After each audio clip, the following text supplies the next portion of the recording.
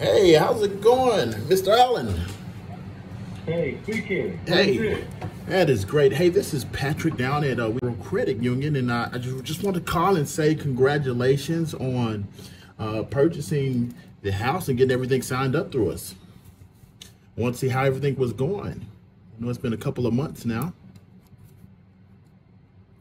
I think you might have the wrong number. Uh, Hold up one moment. All right, I got everything else pulled up. Yeah, it looks like you bought a house off of, let me see what the address is on this thing. Hold up one moment. Looks like we got some paperwork signed for you 2 months ago on a 2-bedroom, 1 bath. Me? Yes. And it looks like, yes, it was an $80,000 loan through us. Me? Mr. Allen, right?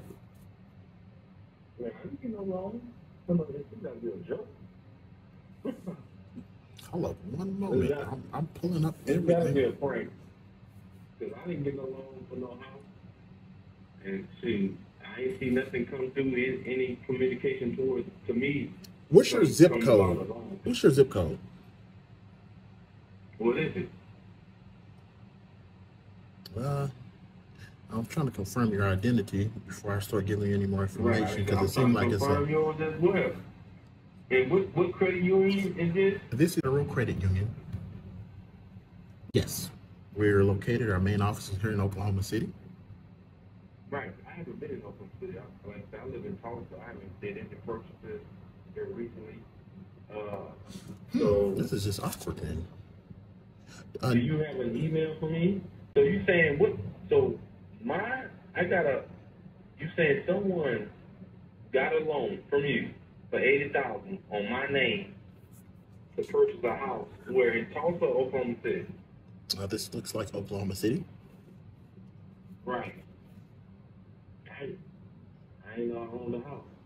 So I don't know what we need to do, but nah, that's not me. So do you think you have time to come to Oklahoma City to our corporate office so we can verify your identity and see what we can do about this fraud? That's what it seems like on my behalf. This is the first time I've ever ran through something like this. Well, right. Well, first of all, I think that something just got to be a prank or something because I've done a house loan. Ain't no way you can go in there and do a house loan without showing some type of identification, with a driver's license, ID card, and some others. You're going to need way more information. I'm not saying it can't be a fraud, but from what I've seen with a bank loan for a house, that you're going to need there's going to be you're going to need way more. Well, we have the ID, so the picture that I'm seeing, are you dark skinned with braids?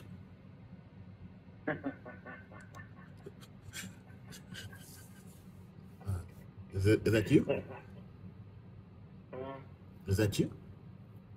Hey, I don't know what's going on, but hey, you say dark skin was What up, man? What up, What's dog up? team? Huh? This K Ruck, man. Hey, what's up?